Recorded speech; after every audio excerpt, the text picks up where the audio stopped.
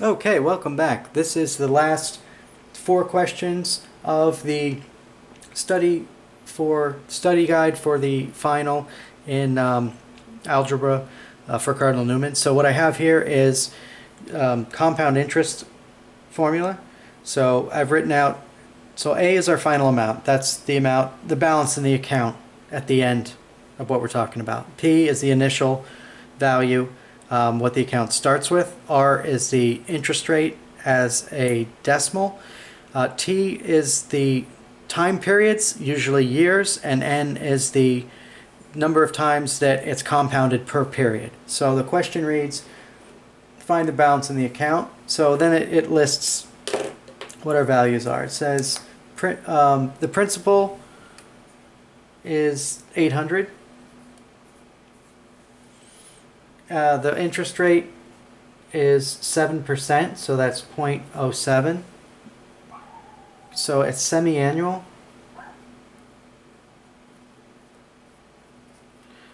Which is 2 times per year. And we want 12 years. So T is 12 years. So A is what I'm solving for.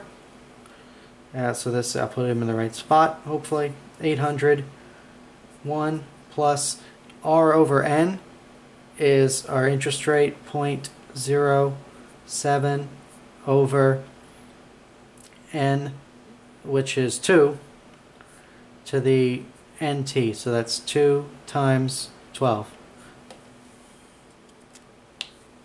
If you have a graphing calculator, you can do this in one shot. What I'm going to do is start, that's not going to pick up, is it? That's okay. I don't have a backlit one.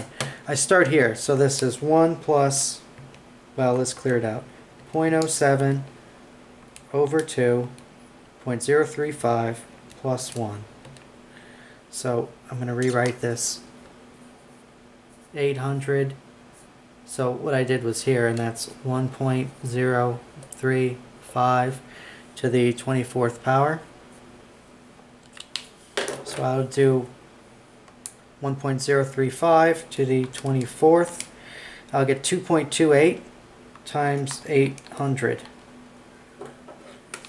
And if it doesn't say what you round to, you're going to round to the nearest cent, which is 1.826, and then I get 6627. So I get $1,826.66, and I say, well, is this reasonable? Obviously, if you get something lower than what you started with, it's not. 7% is a solid interest rate, and it's over 12 years, so it's compounding 24 times. So I'll just punch it in one more time. 800 times 1 plus 7 over 2 power of 24. Yeah, getting the same thing. Okay, so we're running out of room.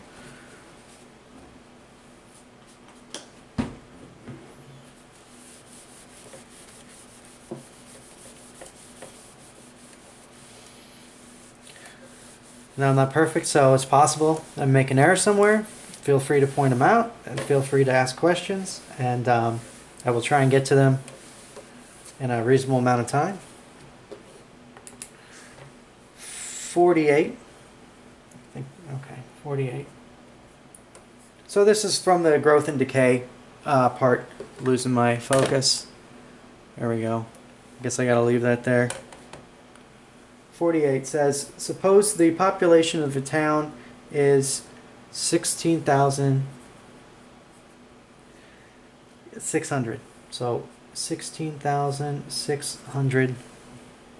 It's growing 1% each year.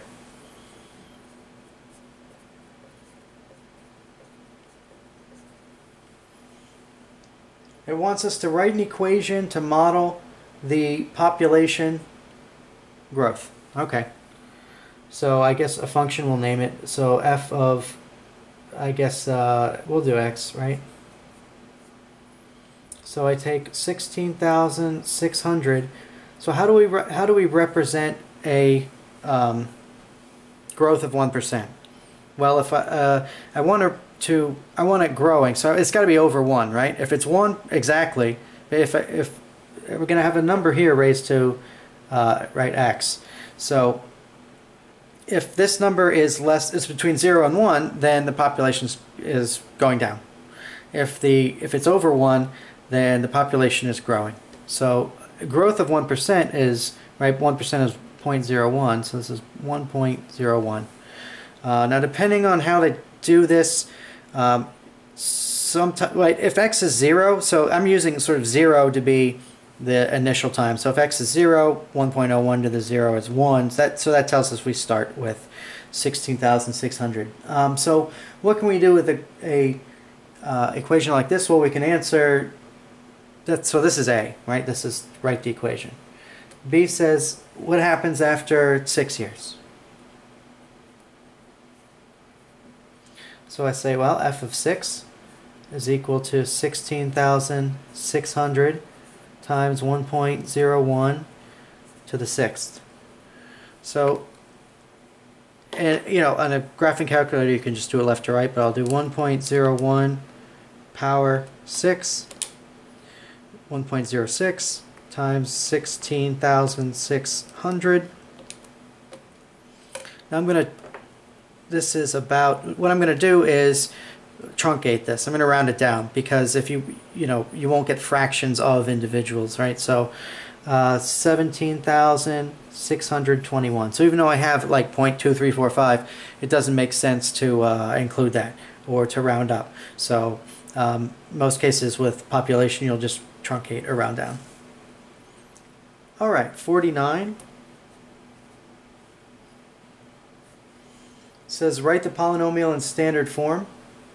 G minus 9g cubed plus 7g squared minus 3.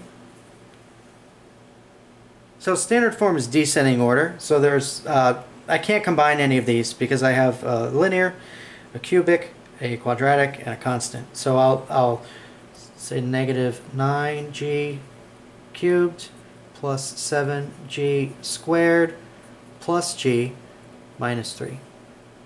So that's standard form, descending order, and there's nothing I would combine like terms first if I could. 50 says classify the expression with its name. 10x squared minus 6x plus 3. What that usually means is classify by power and number of terms. So it's in descending order.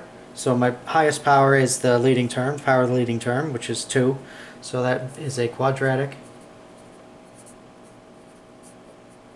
And then I have 1, 2, 3 terms. So that's a trinomial.